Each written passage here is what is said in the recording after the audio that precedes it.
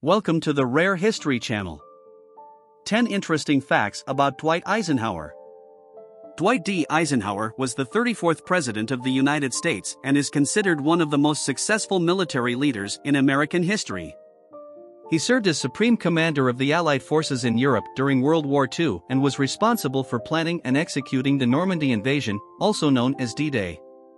Dwight Eisenhower was a fascinating man with an exciting life.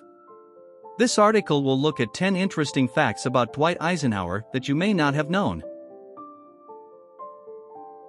Fact number 1. Dwight Eisenhower's early life.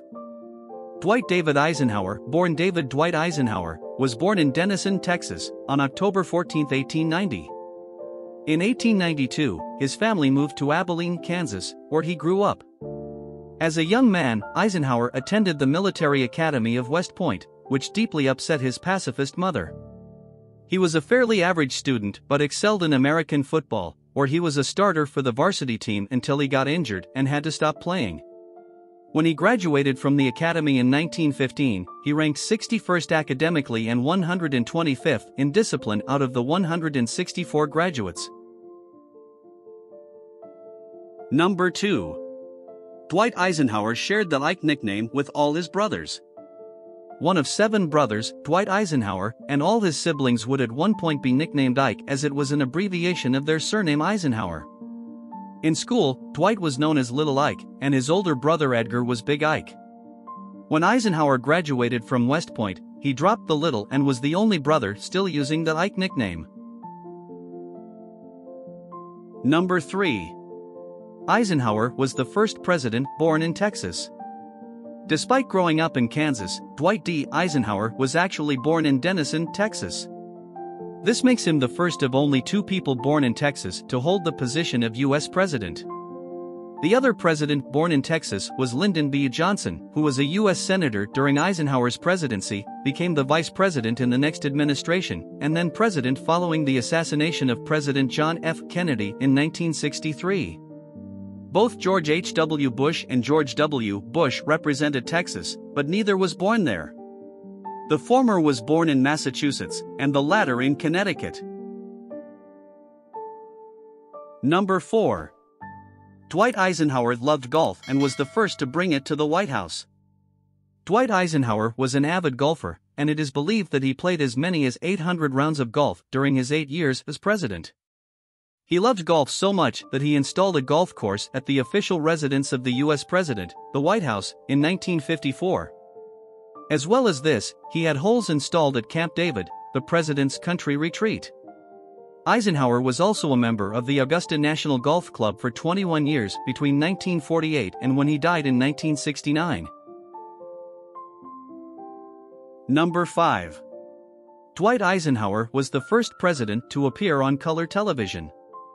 On May 22, 1958, Dwight Eisenhower appeared on WRC-TV and gave a speech about the benefits of new communication technology. This made history as being the first time a president appeared on television in color, and the NBC team knew that this was a significant event. NBC President Robert W. Sarnoff ordered 2 videotapes of the program to be produced, one for President Eisenhower and the other to be donated to the Library of Congress.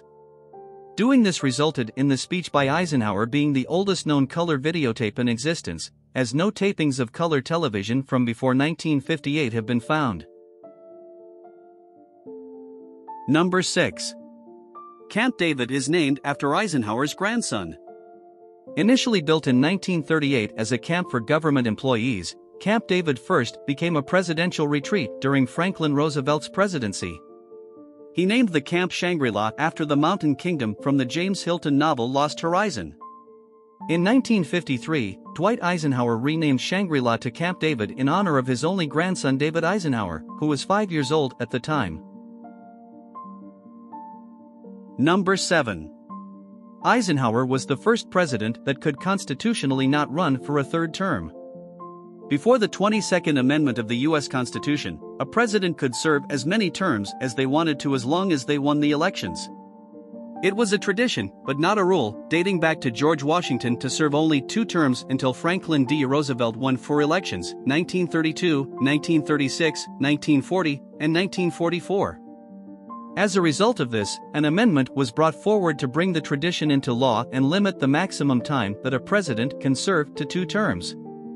This amendment to the U.S. Constitution was ratified in 1951 during Harry Truman's presidency, but due to Section 1 of the article, he could have held office for more than 2 terms. It stated, "This article shall not apply to any person holding the office of president when this article was proposed by the Congress." As Dwight Eisenhower became president after Harry S. Truman, the amendment first became enforceable under his presidency, and he went on to serve a maximum of 2 full terms. Number 8. Dwight Eisenhower had a pet parakeet while he was president. Dwight Eisenhower had only 2 pets during his time in the White House. One was a Weimaraner dog named Heidi, given to Eisenhower by politician Arthur Summerfield, and the other was a parakeet named Gabby. Not much is known about the parakeet other than that it joined the Eisenhower family in 1954 and died in 1957. Number 9. Eisenhower defeated the same Democratic presidential nomination at both elections. A presidential election rematch has only happened 7 times in the history of the United States.